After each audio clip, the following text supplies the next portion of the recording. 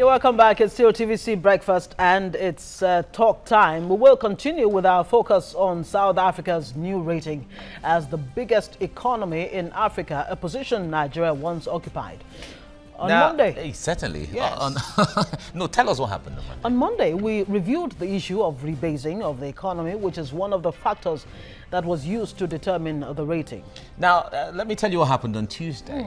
And on Tuesday, which was the next day, we analyzed critical sectors of the South African economy that gave the country a shoot ahead of Nigeria and Egypt. Now, today we'll be looking at Nigeria's manufacturing sector. What does Nigeria produce for exports? Is one question we pitched earlier on when we're starting the program. Indeed. Does the country really manufacture any product good enough for export?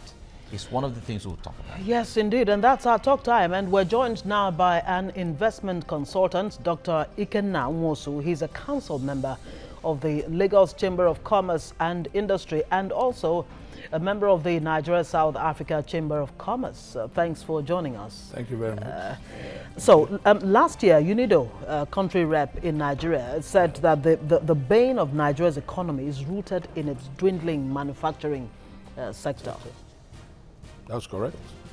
I had a good laugh when I heard that. It's almost sounding like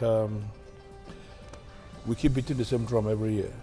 The Manufacturers Association of Nigeria has shouted itself hoarse, government after government. Same problems, same recurring decimal. The manufacturing sector in this country contributes just about 10% to the national gross domestic product. In South Africa, it's about 13.3% of their GDP. South Africa's GDP now is about $301 billion. Nigeria is about $296 billion. And primary reason why South Africa overtook Nigeria, their currency gained about 16% above the dollar, the rand, while the Nigerian naira lost about 1/3 of its value when the CBN removed the currency pair. So our gains have been made in 2014. We've lost most of it. Now, note something. You know, in 2014, when our economy was rebased in January, and Nigeria became the largest economy, that was the same year we hosted the 24th World Economic Forum for Africa. A plot for Nigeria. That was the first time as at that date, the 24th edition. Nigeria was hosting it for the first time, but South Africa has hosted it 17 times. Wow. And that is the biggest event in the world on the economic side where you have public and private sector come, the richest men in the world. So any country that hosts that event within its walls, within its borders, it is a good mark, a plus. You are being endorsed as the preferred investment destination. So that's why you find that most of the global players have their regional office to Africa, their regional headquarters in South Africa. Because South Africa's economy has consistently, for 17 years, been endorsed as the right place to do the business. Nigeria had that once in 2014, and then you saw the inflow of business in that year, adding to the rebasing. Now, 1 year after that, okay, 2 years down the line, 1 year of the new government, we're having a reverse. South Africa is not overtaking Nigeria. Now people are asking, what did we get wrong? Since we're focusing on manufacturing, you ask yourself, what's Nigeria doing wrong that South Africa is getting right? Indeed. It was actually a question. Exactly. It was a big question yesterday we asked. Interesting. And I laugh and I say, look, Nigeria is getting so many things wrong. First of all, our business climate is very, very unfriendly. That's the truth. Look at the ease of doing business index. It's abysmal.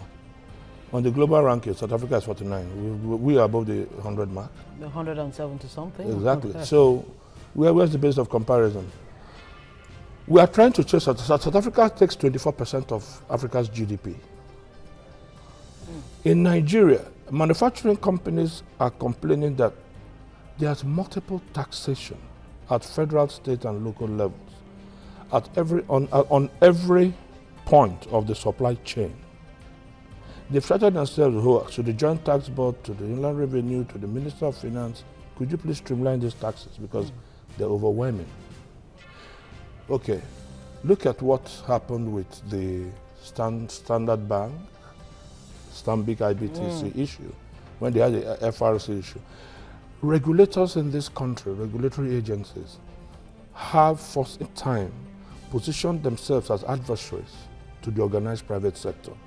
Yes, you're a regulator, but the essence of regulation is so that the economy will grow. So when that happened, the South Africans who are investors in Stanbic, IBTC, and who own Standard Bank, what do you think they will think about? You can't remit your profits? Who is going to bring this money in if you can't take it out?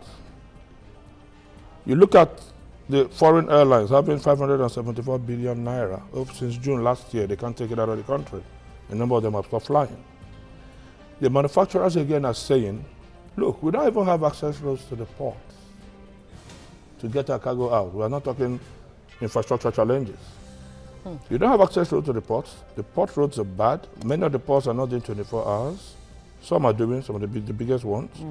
However, you have the fast-track facility you've put in place by the Nigerian Customs Service. Now we are finding that the Customs wants to cut back on some of those fast-track aspects because they feel that one or two people abuse it. If one or two abuse it, doesn't mean that everybody is bad.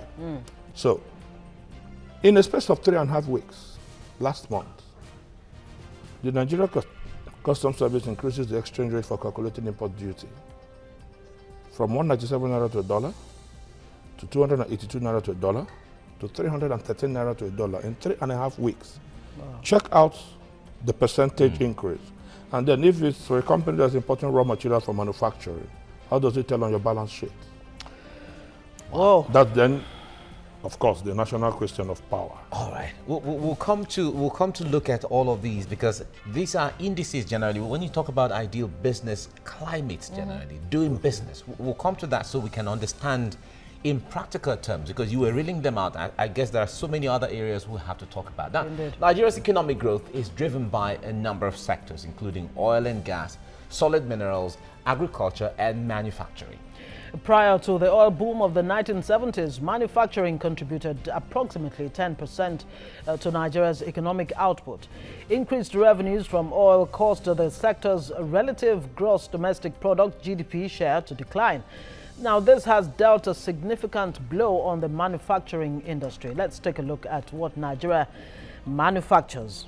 Now, major manufacturing industries include industries in rubber, wood, textiles, food products, footwear, chemicals, fertilizer, printing, ceramics, steel, shipbuilding and repairs, cement and other construction materials. Now, despite this, importation of manufactured goods far exceeds sales of Nigerian products, and this is dealing a massive blow to the country's GDP.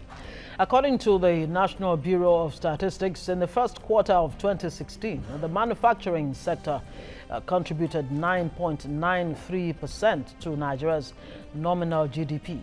Nigeria's Manufacturing Purchasing Managers Index, PMI, rose to 45.8 index points in May 2016 compared to 43.7 in the preceding month. Now, this implies that the sector declined at a slower rate. Maybe you should explain, our guest here, what exactly this PMI is so that we have a clear picture of it and then we can, talk about other things. The index. For me, I don't want to dwell so much on the PMI because the indexes are relative. Figures you get depend largely on whatever you get from the field when you do your research. Okay. The truth is that the Manufacturing Association of Nigeria has actually even established an economic research arm for analysis of these indexes because sometimes they wonder where the National Bureau of Statistics gets those some of figures their from. own figures from. Just like, some people are wondering where, the latest South Africa overtaking Nigeria, where what did criteria? we... Yes, exactly. exactly what the criteria in terms is. of, it's currency-based, not really output-based. It's based on currency. Like I said before, the rand gained 16% against the dollar. Naira lost a third of its value because of the removal of the currency pair. And within 2-3 weeks, it was an automatic rebasing based on currency. There are now other different indices which you could use to say Nigeria's economy is actually larger than South Africa's. But at the time, in 2014, when Nigeria was rebased and it became #1, it wasn't that the currency, the Nigerian naira, was that strong when it comes to comparison with the South African rand. That is correct. That was based on GDP, the full output. Nigeria's dollar was then about hovering between 160 naira to dollar, thereabout, to 170. Yes. Between the parallel market and the bank rate. Now, you remember that the creative industries and the tourism industry was added into the rebasing, so that their own contribution to GDP now became more significant. For the first time? For the first time, and now rose. And that sector is the fastest growing sector in the country today, the creative and entertainment industry. Even in terms of contribution to GDP, it may not be so large, but in terms of the growth index, music, fashion, and all that. So, but like I said, I see dovetail back to manufacturing. There are about 120 South African companies in this country. 120. Many of them are, so a number of them are in manufacturing. If you hear their stories about the difficulty of doing business in this country compared with the ease of doing business in their own country, when you have ease of getting your raw materials in, it's a supply chain. You start from the beginning to get the letter of credit done. Availability of foreign exchange. The primary problem of many manufacturers in this country today is the first stage of the supply chain. They're not having access to forex. I know of companies that since January have been trying to get LCs confirmed. You don't have sufficient currency. Secondly, the volatility of the naira against the dollar does not allow for even medium-term planning, talk less of long-term planning. Now you have your FOMM approved. You now want to import. A lot of banks in the international financial world are very careful with Nigerian letters of credit because we're losing credibility out there. Look at our BB rating. Is it a matter of credibility or the fact that you have this policy somersault, as some policy somersault is a major issue? Yes, you come up with pegging the naira, or is it the dollar, as it were, and then you decide again to float it and all of that. How does that affect the foreign direct investment that we keep talking about? Many final investment decisions, FIDs, are on hold. The rate at which many international financiers who had agreed to do equity financing for projects in this country, from infrastructure to manufacturing, many of them are changing. Say, no, we don't want to do equity financing. We want to do loans to you. Because the political risk scenario, the government policy somersaults cannot allow us to plan. And we've got shareholders to report to. So that's exactly what's happening. A lot of FIDs are on hold. And if the foreign direct investment does not come in, your GDP does not grow. So you find even a lot of big-time manufacturing is on hold. Now, back to the supply chain. You now import your cargo, it comes into the country. We used to have port congestion before, but now, when you go to the seaports, there's a 75% drop in cargo imports. That's massive. Shipping lines are sacking, port terminal operators are sacking. And then, out of the blues, 3 months ago, the shipping operators and the port terminal operators raised their charges. So as they raised their charges, some of them by 500%, some of them by 1,000%, without approval from the Transport Ministry as far as we know. That affects the input for manufacturing. Now, the most surprising aspect is that the government is saying they want to focus on export, agricultural goods, manufactured goods to earn income. The extent to which manufacturers are manufacturing, you want to now do exports. The shipping and the terminal operators now have introduced new charges for export, which were not there before.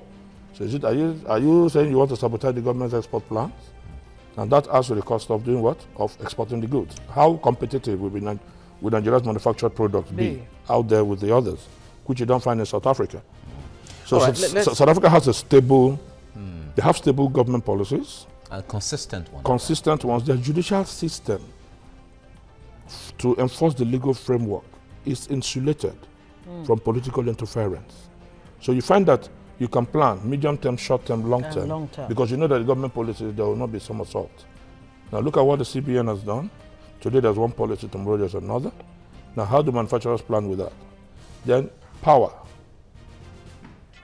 Aliko Dangote has announced that in the 4th quarter of this year, his cement manufacturing plants, which are about the largest in the world, is going to move from gas powering to powering by coal. He wants to mine coal in Kogi State. Why? You see what is happening in the Niger Delta, blowing up gas pipelines. So you're having shortage of gas supplies to the power sector. So they cannot generate enough electricity for the manufacturers to utilize. So they have to look for better ways, more secure power sources. So all these issues are affecting the Nigeria's manufacturing output. And at the end of the day, you may find a drastic reduction in their contribution to the gross domestic product at the end of this year. Okay. Wow. Now, before we go into the areas, other areas I'd like us to talk about, when you drive on the street or on the way sometimes, you see made in China, so many things in our households, you see made in this, made in Germany. Now, in the context of Nigeria out here, in the minds of an average Nigerian, what is Nigeria producing and exporting where maybe you're walking on the streets of Ghana or you're in Taiwan, you see made in Nigeria? What is that? Is there anything like that? Well, Nigeria's fast-moving consumer goods are very much within the ECOWAS sub-region. Okay. A lot of export, which ought to go by road, actually goes by sea. Okay. Because of a lot of non-tariff barriers along the West African corridor. British American Tobacco, Unilever, a number of those large companies load trucks to move cargo to Cote d'Ivoire, to Ghana, to Togo. But along the road, you have a lot of, it's supposed to be zero duty because they're manufactured in ECOWAS, ECOWAS free trade. Yes. But the non-tariff barriers you get, to a large extent, defeat the purpose of the free trade agreement. Now, but on the streets of many of those countries, you find a lot of SMEs, a lot of small Nigerian companies who buy from mid-Nigeria products. All our locks, this is our imperial leather and all that. You find them all along the streets of Ghana, of Togo, of Cote d'Ivoire. When you talk about made in Nigeria, are we necessarily talking about 100% input from Nigeria? Or are we talking about, a large component of whatever we're manufacturing coming from, or franchised companies from outside, or what exactly do we mean? Nigeria does not have, between the National Bureau of Statistics and man, there is not a correct index of the percentage of raw materials used for manufacturing that is sourced in Nigeria, and that which is imported. Most of it is imported. But that brings me to the other issue. Many of the biggest multinationals in this country have undertaken, over the past 7 years, have undertaken deliberate backward integration programs to source their raw materials here. Like Nigerian breweries, as an excellent example, where they grow their barley. The question you ask, what are the government incentives? There should be deliberate incentives to support companies that do backward integration to source their local raw materials here. What kind of incentives? Tax rebates, tax breaks. You should give them things like that so that when other companies see that, they're encouraged to do that. And it reduces the pressure on the dollar because everybody is asking for dollar to import raw materials. So when you have a lot of companies doing backward integration, growing farms, growing their raw materials, many of the raw materials are agricultural. You are doing what? It's a multiplier effect. You are giving jobs to farmers. You are putting money in the hands of a lot of SMEs. The farmer that farms hires labor, hires transport. He moves it all the way down to the company, and then there's more employment, job creation. And there's this new policy to make a lot of youth corpers move into the farms. So when you have a lot more companies doing backward integration, that's fine. So the Minister of Agriculture needs to work closely with the Minister of Trade and Investment and the Manufacturing Association of Nigeria and the NIPC, who is actually in charge of incentives. They are under the Ministry of Trade and Investment. Should work together to create a special package of incentives to support backward integration. Because when you have backward integration, you source your local raw materials here, it increases your profitability because you're spending less on importing raw material from overseas. Less fluctuation of the dollar affecting your balance sheet. You employ more labor. The government and the country gains more from that.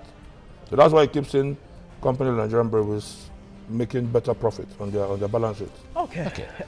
Let's, as usual, shed more light. Yeah, certainly. Let's go back to how things used to be, so we have other perspectives in here. Now, I know Mercedes in Enugu, Leyland in Ibadan, and Star in Bauchi. You probably recall that you will call that the good old days. Indeed. Let's focus more on Peugeot for now. Peugeot Automobile Nigeria Limited was set up in 1972 as a joint venture between the Nigerian government and Francis Peugeot, with an annual production of 90,000 cars by the 1980s. Now, that trend was later slowed down due to the unhealthy business climate, and the assembly plants started folding up one after the other. According to reports, PAN now struggles to assemble Peugeot Citroën in Kaduna with the capacity to assemble 240 cars a day. We'll call that Citroën, or Citroën. It's French, right? Yes, and Peugeot is French too, and Volkswagen is German. It's German, exactly. Now, analysts have attributed the collapse of those assembly plants to the problems associated with the importation of second-hand cars, popularly called Tokumbo. That's the one very common these days. Now, let's also tell you that Africa's richest man, Aliko Dangote, is already bidding to buy majority stakes in Peugeot Automobile Nigeria Limited. Rival automakers Renault, Nissan, South Korea's Kia Motors and Germany's Volkswagen have announced plans to assemble vehicles in Africa's biggest economy. Now, when we say Africa's biggest economy, are we talking about Nigeria now, or is it South Africa we're talking about? Recently, Stallion Group made moves to revive the assembly of the Volkswagen brand of vehicles in Nigeria. Now, Volkswagen Group's delegation from Germany said the Lagos plant has rolled out the first set of vehicles, which includes Passat, Jetta, CC and Amarok models from the rejuvenated plant. Now, if we have to talk about Nigeria now, Innocent Motors in Nigeria's southeast appears to be the only indigenous company manufacturing locally made cars in Nigeria. Even at that, the cars still get low patronage, unlike the other bigger brands. Now, would you drive an Innocent vehicle? I gladly will do that. Okay. I gladly will do that. Because there's a new government policy that all government ministries, departments and agencies should buy made in Nigeria, whatever product they want to buy. Unless that product doesn't have a Nigerian manufacturer, they now look for the ones made overseas. Of course, it's one thing to come up with these policies, it's another thing to actually implement them. Isn't that where, because I'm just wondering, do we have Innocent, is the president using Innocent? Well, maybe not yet, maybe but, not yet. But I'm aware that for many of their mass transit, many state governments, their mass transit programs, they place orders for Innocent buses. Innocent recently signed an MOU with the Nigerian Air Force to produce spare parts for their aircraft. So, and one or two governments, including a number of state governments, I think, I don't know, I wanted to buy Innocent vehicles. And I think one good news, Innocent, I think I heard, is now arranging to manufacture tractors with the focus on agriculture. So, manufacture, not assemble. And if it does that, then that's going to be a good big boost for him. But one major problem in terms of manufacturing of vehicles in Nigeria, our steel industry. I was happy to read that the Minister of Solomon has sorted out the legal issues with Ovajokuta. Because we're not doing flat steel in this country, which is a major component of for vehicles. So the people who want to come in, the multinationals who want to come in to roll out vehicles in this country, apart from the steel issue, there is the issue of the national automotive policy, which was tested, met a lot of resistance. It needs to be retweaked because it's segmented into several years of implementation. Now, can the current capacity meet the Nigerian demand for vehicles? But can Nigeria really talk seriously about, the automobile industry, manufacturing, if not 100%, a large, say 80%, without looking seriously at Nnewi? We were talking about Nnewi earlier. Yes. And, the ingenuity that's coming out from there. And of course, one is reminded about the UNILAG students who actually built a car, and they're looking at, in the next 10 years, according to them, they can actually achieve the electric, vehicle. I think they can do it in less than 10. Because in this country has a vibrant, you know, the youth population in the country, population index, vibrant youth population, and innovation is one of the key things that comes out of Nigeria's youth. They can do that in less than that if they get the right incentives, the right environment, the right government support, federal, state, and local. Now, yes, Nnewi has, which surprisingly, I've raised this issue at several fora. Nnewi has this hub for vehicles manufacturing, starting from motorcycles to vehicles, to cars, truck, buses. And machines. Machine, yes, spare parts for them. Yet, it doesn't have a free trade zone. It doesn't have a free trade zone where the importation of all those components, whatever the raw materials they used to do this manufacturing, comes in zero duty. The way you have the free trade zone like you have at Ologola and other parts of the country, it doesn't have it. So that's something that even if the government does not remember it, even if the private sector does not remember it, the federal government, the Nigerian Free Zone Authority should do what? Push to establish that. That way, you will find that the automobile cluster will triple its output. And you market that free trade zone. And then you will find that other global manufacturers who want to come in and all right, now in pushing this further, sometimes we see ministers and presidents and so on going to other countries, sourcing for investments into their countries. Now, that's looking for how to buy and get them in. Now, what would it look like if government officials and government generally goes out, maybe to Congo or to Rwanda, as the case may be, selling a company like Innocent, for instance, that is made in Nigeria, as a way of an agreement where we should make supplies to some of these countries? How feasible are things like that? The trade agreements of That's such? very feasible. Right. That is exactly what European governments do for their home businesses and the American government. When you hear sometimes, for much of the earlier part of the year, you find a lot of European governments complaining about the foreign exchange, the difficulty, our forex policy, the difficulty of remitting their profits out. Why were they doing that? They were responding to the complaints from the multinationals from their country who are operating in this country. Because a lot of the money they make, they remit it back to their country, and that helps their own economy. But they're not saying the remittance is coming. They talk to the president now talk to Nigeria's government. Part of the reason why Aliko Dangote became as big as it was that in the past 5-7 years, the Nigerian government has sold Aliko Dangote. They sell his business in other countries. If he wants to do business in Senegal, he gets the Nigerian president, he talks to the president of Senegal. This guy is doing this, he wants to do this in your country, he opens it up. He was one of the first people in the top private sector in Nigeria to be given diplomatic passports, so that you move fast, you don't have to wait for visas for this and that. No waste of time, you fly in with your private jet, you go in there, you do the business. So doors were open for him at those top levels. At some point, Globalcom got such concessions as well. So even without prompting, the Nigerian government should sell their major company, their major manufacturing outfits, because that's the role of the government. Whatever profits they make in those countries, definitely they will repatriate them back to Nigeria. And that expands the economy. So the Minister of Trade and Investment and his junior minister should get up and so he has his job cut out for him. He has his job cut out for him. Indeed, and you talked about, you know, South Africa having about, over 100 companies in Nigeria. Yes. I doubt if you can say the same about Nigeria, you know, Nigerian companies in No. South Africa. Nigerian companies in South Africa are SMEs. Okay. Basically SMEs, and they're small business. It's only Aliko Dangote that bought in about 60% into their cement factory. Truly, yes, people say there's xenophobia against Nigeria, against Zimbabweans in South Africa. Basically because of the high rate of unemployment and low level of education. Nigerians are ambitious, they're out there. So, getting into the South African business sector, yes, you're 49 on the global ranking. It may not be that easy to get in. You have their own procedures. But Aliko took the shortcut.